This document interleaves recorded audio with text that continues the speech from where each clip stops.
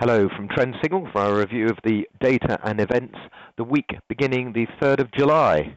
The main theme of last week was the European taper tantrum, as it's been called, or taper tantrum 2, also with a bit of UK confusion over when or if interest rates will rise in the UK. Just start with Mario Draghi. He, the president of the central bank, seemed to inflame the markets a little bit with his appearance at the central bank forum in Portugal last week, a speech that seemed to encourage further speculation that the ECB was approaching a decision on tapering their QE program. Draghi, at this conference or forum in Portugal, he referred to the end of the deflation era as the Eurozone economy entered the reflation era.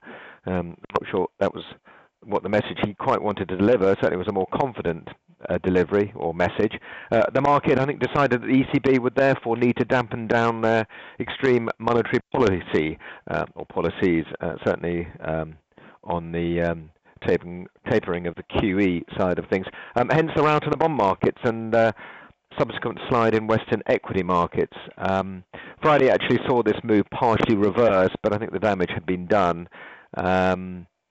So maybe the markets are going to downplay any lasting effects of this bond slide, but it happened, that's for sure. You only need to have a look at the charts. As for the UK markets, well, the Bank of England have managed to confuse pundits somewhat with a sort of conflicting views coming out from Carney and Andy Haldane, the chief economist there. The markets are predicting a near certain rate rise come March next year, and a 75% chance of a rate rise by the end of the year or sooner. I have to say my betting is probably sooner. Time will tell. It's the 3rd of July. There's some way to go, certainly until the end of the year, and certainly until March next year. It seems that central banks are almost coordinating their efforts now as they work towards lifting some of the extreme monetary measures that have been in place since the financial crisis. I think markets can appreciate this. After all, normalization is what needs to happen. But I think the evidence doesn't always back up the noises coming out of the central banks, particularly inflation. I'd say inflation, excluding the UK here, obviously, which has got a decent measure of inflation thanks to the collapse in sterling. But inflation hasn't really improved as some would have expected and liked. Notably, the Fed acknowledges the persistently low inflation rate, but believes it will get back on track. Janet Yellen, she who is normally a bit of a dove, turning a little bit hawkish. Anyway, we've got more of that to come in the minutes from the last FOMC meeting. So let's have a look at what's actually coming out this week. It is a week containing the US holiday, the Independence Day on Tuesday, so all the markets in the US will be shut on Tuesday. That's the 4th of July. On Monday, leading up to that, they'll be closing early. US equities will be shutting at 1 p.m. Eastern Seaboard time, which is 6 p.m. our time. So they will be shut on early closing on Monday and closed all Tuesday. On Monday, we've already had the manufacturing PMI out in the UK, which was surprisingly weak. I'm a bit confused that the forecast was 56.4. I would have thought it would be weaker than that. 54.3 was the outcome in the end, slightly hitting sterling markets. We then have the equivalent in the United States called the Institute of Supply Management Manufacturing PMI, or ISM for short. That's out at 3 o'clock. Still quite a positive number, slight uptick from last month. Anything above 50 is in expansion mode, so well into expansion mode. We then have the chap I've just been mentioning, Andy Haldane, the chief economist from the Bank of England and a member of the Monetary Policy Committee, talking at 6:30.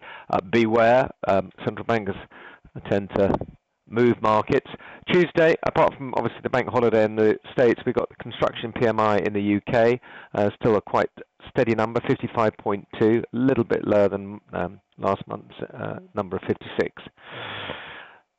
We then jump to Wednesday, and then we get the services side of the Purchasing Managers Index, which is a lot more important than the manufacturing side, certainly here in the UK, which 80% plus of our output comes from services. 53.5, slight fall from the number posted in June, although you might wonder if we're going to get a worse number looking at the manufacturing PMI. And then one of the main events of the week, aside from the non-farm payroll towards the end of the week, we have the minutes from the Federal Open Market Committee, the rate-setting committee of the Federal Reserve, the US Central Bank. This is the minutes, obviously, from the previous meeting. There will be a particular interest, I guess, to the markets. Despite the low inflation, the Fed has agreed to raise rates, or had agreed to raise rates by 0.25%, which happened a couple of weeks ago. But it'll be interesting to see what their thinking was on this. And we've heard that from Janet Yellen that she believes that inflation will get back on target or on track. So it'll be interesting to see more details of that 7 o'clock Wednesday. That can and will move the markets. It has that effect. Because of the bank holiday on Tuesday, the ADP report, which normally comes out on a Wednesday, is out on a Thursday. 181,000 new jobs. Odd the way that these reports from ADP and the Bureau of Labour Statistics, the official data, seem to go in opposite directions last month. 253,000 reported by ADP, falling to 181. As a comparison, if we jump to the data from the Bureau of Labour Statistics due out on Friday for non-farm payroll, 175 from 138. So I've got a feeling they probably will adjust higher, that 138, but the market's expecting 175 in this July report. Jumping back again to Thursday, following on from the ADP report, we've also got the ISM non-manufacturing PMI report. That's really the services sector, as we call it, the services sector here in the UK.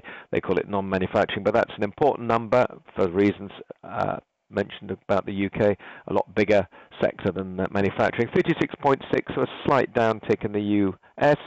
Then we have the delayed EIA report on the crude oil inventories. None comes out on Wednesday, coming out on Thursday at 4 o'clock. And then we jump to Friday, last day of the week, manufacturing production from the UK, but the main event of the day will be the non-farm employment change. We've already discussed it, 175,000 new jobs, an employment rate of 4.3%, unchanged from the previous month. We've also got the Governor of the Bank of England, Mark Carney, talking. That'll add more fuel to the fire that probably doesn't need it at the moment. And we've also got the G20 meeting, which is a 2-day meeting starting Friday, ending Saturday. Bit of a talking shop that's taking place in Hamburg, I believe. They're going to be talking about trade, climate change, migration, and other subjects. But a big gathering of the top 20 nations. That's why it's regarded as a bit of a talking shop. Nothing too much gets agreed. But of greater interest, I think, will be whether Trump meets Vladimir Putin. They're both attending the session, the G20 session, but they've not met up. Certainly haven't met up since Trump became president. So that'll be something we're all going to be watching out for. Not sure that it's going to move the markets much, but there we go. And that's it. Thanks very much for listening. Bye for now. If you would like more information about trading the right way, Trend Signal is giving you the opportunity to see and hear about its services live at a free online seminar. Take a look at the Trend Signal website for the latest events and to book your free place.